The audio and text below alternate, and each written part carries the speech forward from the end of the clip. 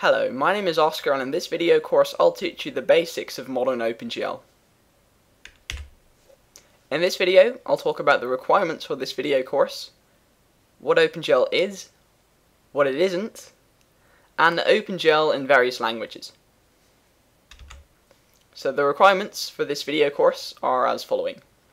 You will need knowledge of one of the following programming languages: C, C++, Objective-C, and Java. You can also use OpenGL in the grayed out programming languages, but I'm not going to cover that in this video course. You will also need the computer that supports a minimum of OpenGL version 3.0. To check whether or not your computer has this OpenGL version, you can download a program called OpenGL Extensions Viewer. You should always install the latest drivers for your graphics card in order to assure the best programming experience and the latest OpenGL version. Now there's a funny thing on Mac where you need a minimum of Mac OS X Lion to get to the OpenGL 3 and onwards versions. But also, if you go to OpenGL Extensions Viewer, you open that program, and then you go to OpenGL Profile, then instead of leaving it at the default option, which is compatibility, you need to select Core to find out that the computer actually supports OpenGL version 3.2. So what is OpenGL? OpenGL is basically a low-level graphics API. It's an API that allows you to leverage the power of the graphics card and turn it into stunning real-time visuals.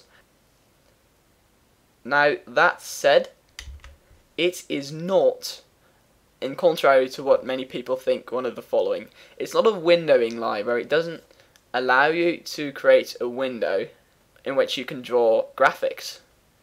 That's something you'll have to leave to a separate library, which I'm going to talk about in a minute. It's also not a physics library, and it's definitely not an all-in-one game library. As I said, it's very low level, and it doesn't handle things like collision or, well, physics. Bottom line, it's really just graphics.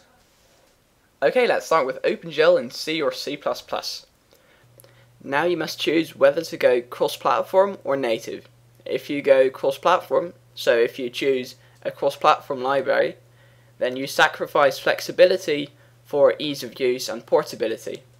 However, if you go and use a native library, then you'll get more flexibility, but it will be a bit harder to use and your code will not be portable.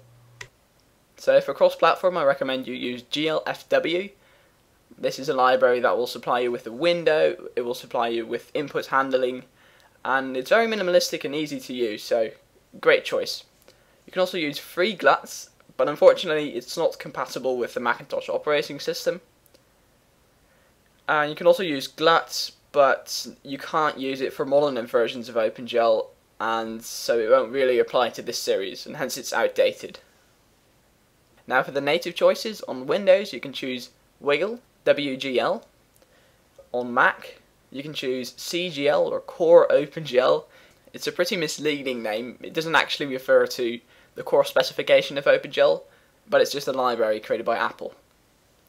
And you can also use NS OpenGL if you decide to use Objective-C++. And on Linux you can choose GLX. Now for OpenGL in Java, I know right, Minecraft, you can choose Java OpenGL or Jogle. And the advantages of Java OpenGL are that it fits in with Swing and AWT libraries. You can easily incorporate it into an already existing GUI you've created with Java.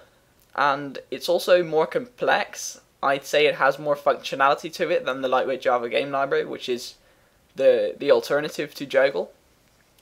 And the last stable version is obsolete. It's still sort of developed, but it's all nightly builds and it's not really what I'd call extremely stable. And then you have the lightweight Java game library. Now this is a very minimalistic and easy to use library, as the name implies, lightweight Java game library.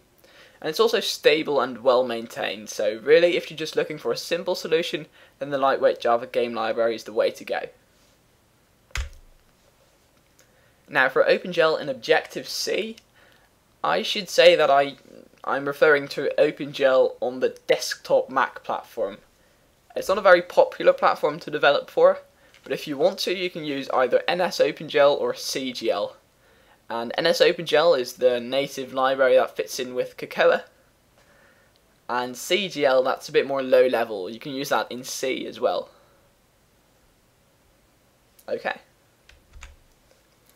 Now if you have any questions and remarks, you can send me an email, tweet me, or Skype me. And you can also leave a comment down below this video if you have a YouTube account. Now lastly, some sources I used for creating this presentation. I used Stack Overflow, the Kronos website, the Apple developer website, some melia.blogspot.nl, well, it's a Dutch website. I used that for, I think, a picture, and I also used Strustrup for the picture of Bjorn Strustrup. I really don't know how to pronounce that name, but it's the guy who invented C++. Okay, that's been me for the day. I hope to see you in the next video of Beginners OpenGL.